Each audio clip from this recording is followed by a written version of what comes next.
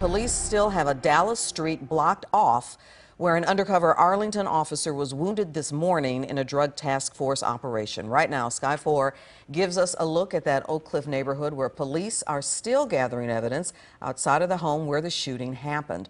And all day, there's been a heavy police presence, including Dallas SWAT in the neighborhood. The wounded officer was found 5 miles away at a gas station where he was taken for help after that shooting. Natalie Solis just got a briefing from Dallas police. She's first on Fox 4 News. Natalie, what do you know?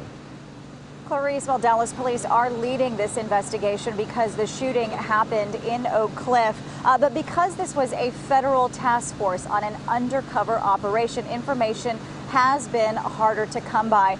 But I can tell you that even a casual observer would say this officer shot twice. Once in the hand, we know for sure is lucky to be alive. This dark gray Ford F-150 pickup caught in a hail of gunfire, at least 20 visible pockmarks. First you heard like boom, and then you're boom, boom, boom, boom, boom, boom, boom. The unnerving wake-up call just after 6 o'clock in the 2700 block of Wilbur Street in Oak Cliff. I jumped up and like, wow, So I looked outside, looked out the window. An undercover Arlington officer was shot in the hand, witnesses say, running from the barrage of bullets. He said that he had got shot, and I'm like, are you all right, are you all right? Anthony Cisneros lives a few doors down. And he jumped in a black truck, and then another truck came, a red one, and then busted you and got behind him, and they drove off.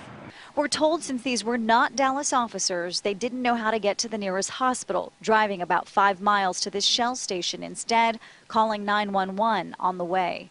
Sources say the 3 officers were working with a federal task force called HIDA, or High Intensity Drug Trafficking Area. Since the shooting happened in Dallas, it leads the investigation, sending in SWAT. Cisneros took this cell phone video of DPD closing in, shields raised. We watched officers detain 3 people from the home, 2 men and a woman. It is not clear if they were involved in the shooting. As for the injured officer taken to Methodist Dallas, the officer's going to be fine. He's in good spirits. He's talking. The officer that was injured, to know that we have his back 100%. We're praying for a speedy recovery.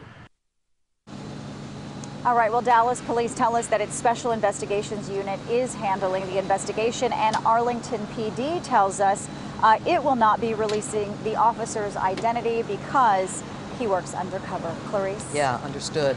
But Natalie, what can you tell us about that drug task force, that undercover drug task force in that neighborhood? Right. Well, let's go ahead and go back to that Sky 4 live pictures. They've been over the scene, and as we mentioned off the top here, police have been there all day long, keeping media and cameras away from this house where this all went down. In fact, it's the first time that our chopper has been allowed to fly over the house and actually see what's going on and see this investigation. Police did not want us earlier to reveal any of their tactical moves, and while nothing is coming from official channels at this point about the operation, sources do tell us that this officer may have been there attempting to place a tracking device on a vehicle, and then, of course, he was met by that hail of bullets.